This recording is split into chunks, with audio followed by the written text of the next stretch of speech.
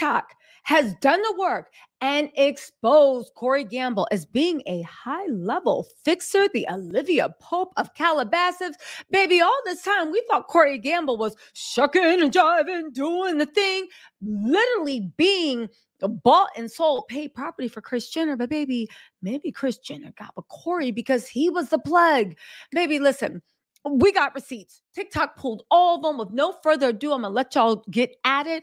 Don't forget, I'll be going live later on to talk about this. Also, this young lady who is exposing it all is Becca Day. It's BEKAHDAYY on TikTok. If y'all are on TikTok, go ahead and follow her and me. I'm on TikTok too. Tattle Tells, because baby, she deserves all her flowers. She pulled every single receipt. And all I got to say is, how's Corey going to play this off? Anyway, y'all, let me know what you think in the comments. Meet me after the jump. All right, let's get into this. All right, it's a good one and it's a long one. Make sure you listen to the end because she ties everything together. It's deep. And like Kanye said, it's Corey CIA because, baby, yeah, that big hip. Let me stop. Anyway, y'all, let's get into it. Okay, I've collected my thoughts, I've done a lot of research, and we have to talk about Corey Gamble. Corey Gamble is surrounded by so much controversy and mystery. I think we should go back to the very beginning, because truly, who is Corey Gamble and how did he become so closely associated with figures such as Jeff Bezos, the Kardashian Empire, Rock Nation, and of course, P. Diddy? As always, let's go back to the very beginning. Corey Gamble was born on November 10th of 1980 in Atlanta, Georgia. Atlanta is where he would grow up and spend the majority of his childhood and early adulthood as well. Corey attended Westlake High School in Atlanta, where he would nickname himself Mr. Dependable, and he was the captain of his football team. Corey found himself often being praised by school faculty and staff for being able to manage a rigorous schedule, being the captain of the football team, while also managing to keep good grades in school. After graduating from high school in 1999, Corey attended Morehouse College, where he pursued and received his business degree. After graduating from college, Corey Gamble would date SHADY Buchanan, who is the ex-wife of Atlanta Falcons player Ray Buchanan. SHADY Buchanan also appeared on the reality TV show Atlanta Exes, as well as The Amazing Race. Corey and SHADY dated from about 2007 to 2010, and according to SHADY, things ended very violently and dangerously as she had to take out a restraining order against Corey Gamble for stalking her after she broke things off with Corey. And there is court documentation to prove that in 2010, a restraining order was granted against Corey Gamble to protect SHADY Buchanan. Something I found very interesting about this dynamic, this relationship, was that similar to his current relationship with Kris Jenner, is that SHADY is about 10 years older than Corey Gamble, and as we know now, Corey Gamble is in a long-term relationship with Kris Jenner, who is 25 years older than him, so he must have a thing for older women, I guess. One thing that I do want to mention before we continue on our confirmed factual timeline is a tip that I received that definitely falls into the realm of speculation, but I found it very interesting and wanted to share with you guys under the pretenses that this is just speculation.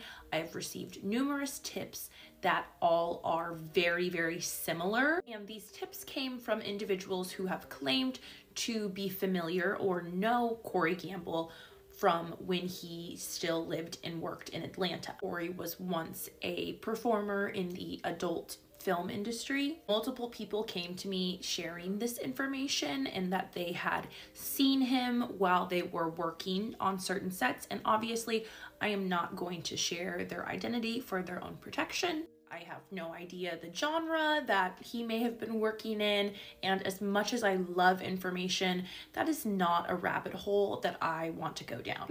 Again, this is just alleged. I do want to get back to our more factual, provable timeline, but I did want to mention that simply because so many people message me saying this exact same sentiment. I'm not willing to do the research to confirm whether or not that speculation checks out or not. It was towards the mid to late 2010s when Corey stopped really splitting his time between Atlanta and California and was really starting to make moves in California, Los Angeles. Let's talk about some of Corey's friendships and connections that have ultimately led him to being somewhat of a patriarchal figure in the Kardashian empire. One of the more notable and important friendships we'll mention in this series is Corey Gamble's friendship with P. Diddy. Now, I cannot confirm the origins of how P. Diddy and Corey Gamble became such close friends. Upon further investigation, I did discover that Farnsworth Bentley, who worked as P. Diddy's butler, his personal valet, really his personal assistant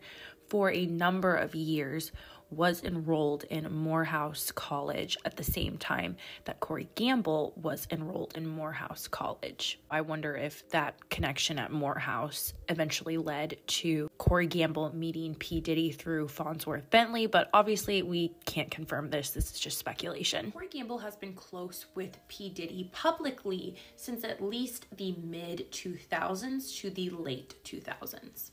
Dozens of photographs on the internet of Corey Gamble with P. Diddy and his young children that were taken years and years ago. Corey has stated on multiple occasions that he helped raise P. Diddy's children and had a brother-sister-like friendship with Kim Porter, P. Diddy's now deceased ex. We talked about in earlier videos, Corey Gamble was even on the scene when coroners arrived to retrieve Kim Porter's lifeless body out of her home. It really does seem like Corey Gamble has more than just a friendship with P. Diddy and his family.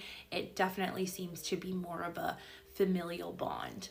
I also found photos of Corey Gamble with Ludacris, Shaq, and Michael Jordan that go all the way back to 2001, and it seems that they had a very close friendship and would often be traveling on private jets together. I could not confirm the origins of these friendships, how they connected, but obviously there are so many places that they could have connected. In 2001, Corey Gamble had just recently graduated from high school, so it's very interesting to see how many influential connections he made at a very, very young age somehow. Before the age of 21, he was on private jets with some of the biggest rappers and athletes.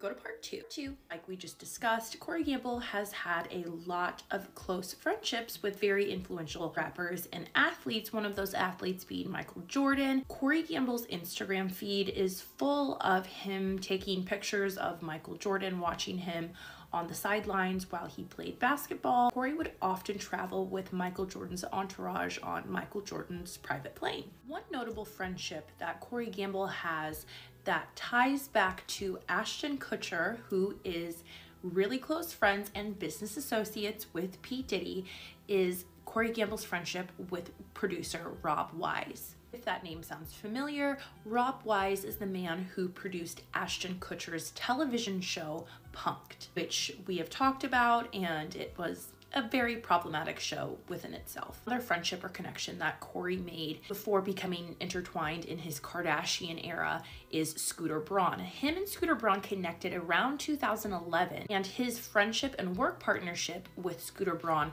really helped propel Corey's career in the music industry. Before Corey stepped into the role of co-manager of Justin Bieber alongside Scooter Braun, Corey Gamble worked closely with the artist Scotty McCreery. What's your name? Scott McCreery. Scotty. Oh, Scott.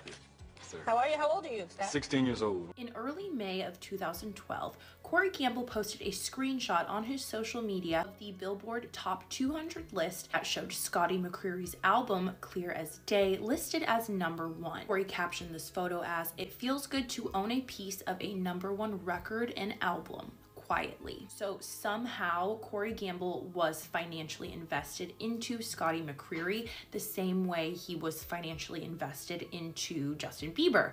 But we do know that Corey Gamble was not ever listed as a manager for Scotty McCreery, so I'm not sure to what extent Corey owned or owns Scotty McCreery's album. Late May, Corey Gamble posted a screenshot of Justin Bieber's album Believe onto his social media and captioned it, "After reading all of the reviews, I may be responsible for another #1 album." As we know, Justin Bieber's album Believe, soon after it was released, would go #1 and spend a decent amount of time near the top of the charts. Again, I'm not really sure to what capacity Corey Gamble is financially invested into Justin Bieber's music, but neither here nor there. Before becoming intertwined with Justin Bieber, Corey Gamble seems to have made a really good impression on Justin Bieber's ex-girlfriend at the time, Selena Gomez. In 2011, Selena Gomez tweeted out to her fans, all encouraging them to go follow Corey Gamble. Because of Corey's connection to Scooter Braun, who was also Ariana Grande's former manager,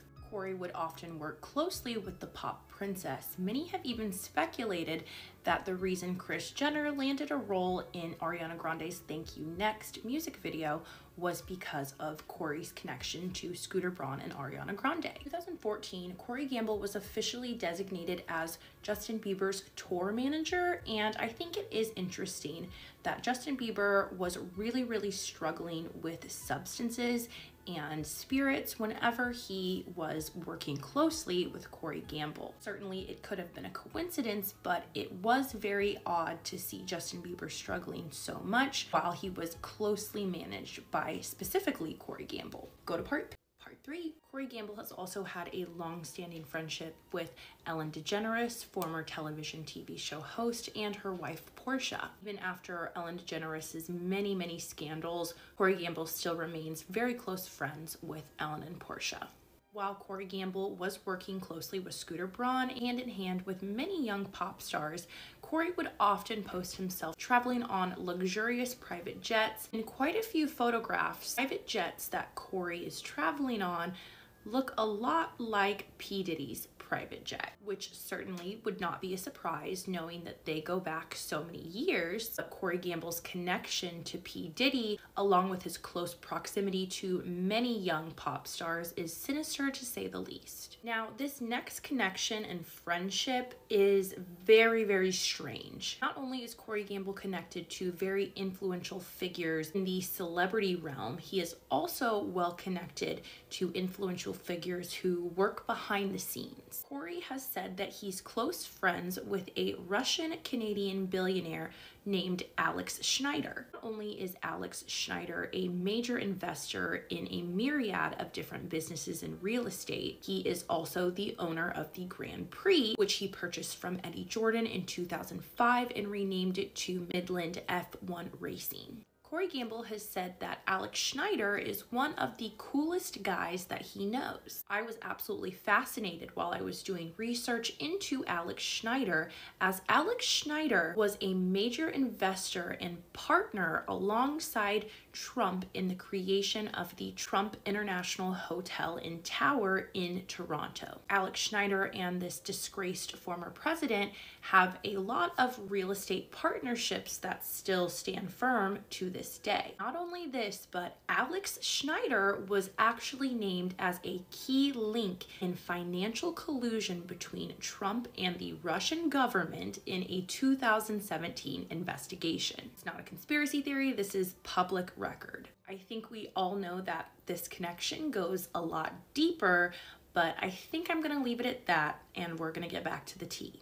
Corey Gamble has also had a long-standing friendship with the father of Miley Cyrus and country musician Billy Ray Cyrus. Their friendship dates all the way back to when Billy Ray Cyrus still had his infamous mullet. Corey Gamble and Billy Ray Cyrus's friendship goes all the way back to long before he met Kris Jenner, but it spanned all the way to his relationship with Kris Jenner, and before Billy Ray Cyrus and Tish Cyrus divorced, Kris Jenner and Corey Gamble would often go on double dates with the celebrity couple. Another very well-known couple that Kris Jenner and Corey Gamble would double date with, Babyface and his wife Nicole. If you're not aware of who Babyface is, he is a very influential singer, songwriter, and producer in the industry, and he has been since the late 80s. Babyface is also a very close associate of P. Diddy. Just last year, P. Diddy and Babyface wrote and produced the song Kim Porter, which was basically Diddy's ode and tribute to his late ex who passed. Speaking of dating, let's talk about how Kris Jenner and Corey Gamble even met in the first place. According to the couple, the two of them met on a yacht while celebrating a 40th birthday for a fashion designer that was hosted by Kanye West in Ibiza. I've said this before and I'll say it again. I do not believe that these two are in a real relationship, and a lot of my opinion really stems from simply their body language. When we see Corey and Kris out in public, it really looks like he's her security. Corey's been given a fairly warm welcome into the Jenner household by the girls and the women of the family, but at least two of the men of the Jenner clan have loudly vocalized that they are uncomfortable with Corey. Go to part 4. Part 4, Kanye West has accused Corey Gamble of being a part of the CIA or being a Fed in some sort of capacity. Kanye has said multiple times that Corey Gamble is not to be trusted. Corey is a plant. Corey was, Puff Daddy, Nanny, Manny.